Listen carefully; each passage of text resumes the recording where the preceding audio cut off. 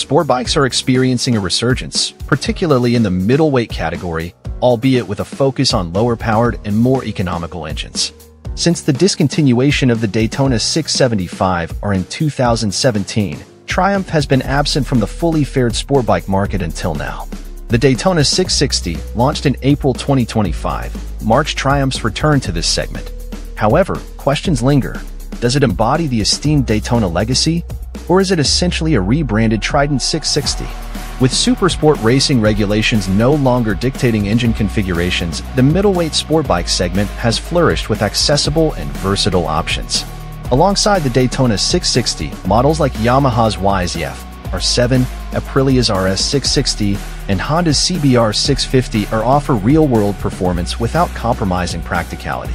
These bikes cater to commuters while also excelling on twisty mountain roads or occasional track days. The allure of this new breed of middleweights lies in their ability to blend commuter convenience with sport bike aesthetics and weekend agility. Moreover, their value proposition is enhanced by eschewing high-end components and race-oriented tuning. To assess where the Daytona 660 stands in this competitive landscape, we journey to Alicante, Spain, for an in-depth evaluation. Engine and electronics. The Daytona's engine, while sharing a foundation with the Trident and Tiger Sport 660, boasts significant enhancements aimed at delivering heightened performance.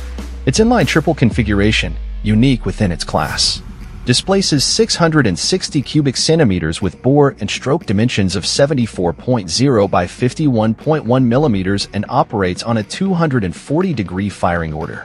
Triumph's engineers pursued performance gains through a series of meticulous alterations. Internally, the engine showcases a new crankshaft, updated pistons and wrist pins, and a redesigned cylinder head featuring larger exhaust valves. Additionally, a modified exhaust cam with increased lift compared to the Trident enhances performance. On the intake side, the Daytona replaces the Trident's single throttle body with 344mm units and incorporates a larger airbox. The exhaust system sees refinements, including adjustments to the catalytic converter for improved flow and acoustics. These modifications, coupled with a higher redline set at 12,650 RPM, result in a substantial power boost.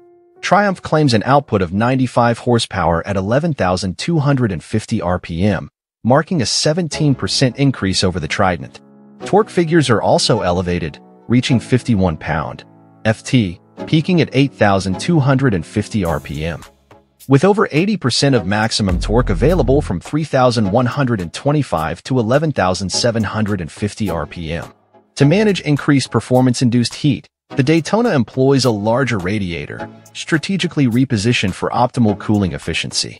The drivetrain underwent significant revisions as well, featuring a refined transmission equipped with new input and output shafts, adjusted internal gear ratios, with taller first and second gears, and a reduction of one tooth on the countershaft sprocket.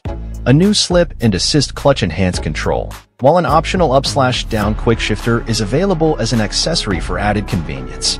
We had the privilege of clocking approximately 120 miles on the Daytona 660 amidst the picturesque mountains of southeastern Spain. Our journey encompassed a diverse array of roads, ranging from swift and sweeping stretches to tight and intricate passages. A gentle press of the starter button heralds the awakening of the iconic three-cylinder symphony that has captivated enthusiasts for years. Navigating through bustling towns and ascending into the mountainous terrain, the 660 promptly showcases its versatility and adaptability. With torque readily available from the lower rev range, propulsion is effortless, requiring minimal throttle input as the light clutch lever is engaged. Amidst urban congestion, the engine operates with seamless refinement, allowing for smooth progress through stop-and-go traffic. The engine's linear torque curve facilitates leisurely gear shifts, fostering a relaxed riding experience. Yet, beneath its placid demeanor lies a spirited character, eager to unleash its vigor at the twist of the throttle. Acceleration is delivered with finesse, blending smoothness with assertiveness as the revs climb rapidly. While excelling in low-end torque akin to parallel twin rivals, the Daytona 660 distinguishes itself with its spirited high-rev performance, a testament to the triple engine's inherent versatility. While it may not match the potency of its predecessor, the 675R, in sheer horsepower, the 660's torque output remains commendable, achieving figures akin to the older model but at more accessible RPM levels. In terms of rider aids, the Triumph Daytona 660 boasts a modest yet efficient suite. Leveraging ride-by-wire technology, it offers 3 distinct ride modes: Sport, Road, and Rain, accompanied by switchable traction control and 2 throttle map options, Road and Sport.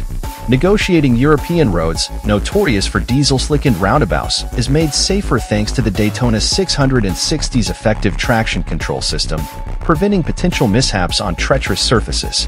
In essence, the 660's engine and electronics package impeccably meet the demands expressed by riders to Triumph, all packaged within a machine accessible to the masses.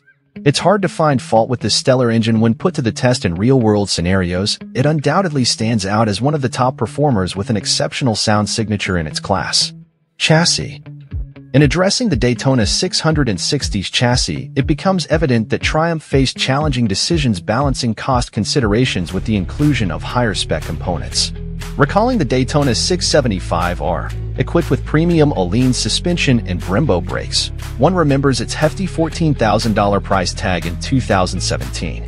Contrasting this with the 660, it's apparent that the latter adopts a more simplified approach, featuring a steel frame and fabricated steel swing arm in lieu of the 675's aluminum counterpart. Another point of departure from its Trident relative lies in the chassis dimensions. The Daytona boasts a longer wheelbase at 56.1 inches compared to the Trident's 55.2 inches, coupled with a more aggressive front-end geometry featuring 23.8 degrees of rake and 3.2 inches of trail, versus 24.6 degrees and 4.2 inches. In line with industry trends, Triumph opts for economical suspension components both front and rear. The front is equipped with a non-adjustable Showa S50 fork, while the rear features a Showa monoshock with preload adjustability. Suspension travel measures 4.3 inches at the front and 5.1 inches at the rear. In urban settings, where uneven surfaces, speed bumps, and potholes are commonplace, the suspension system delivers a plush and forgiving ride. In such conditions, there's little default. The bike offers comfort without subjecting riders to the jarring sensations often associated with track-oriented suspension setups. Similarly, when tackling winding roads at moderate speeds, the suspension maintains its composure, ensuring a smooth ride.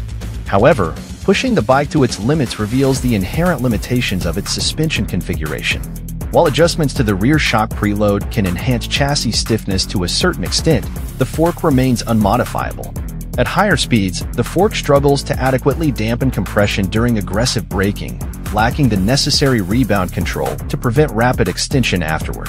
Despite its basic nature, the suspension system performs admirably, especially considering its affordability and target demographic, which prioritizes versatility over pure racetrack performance.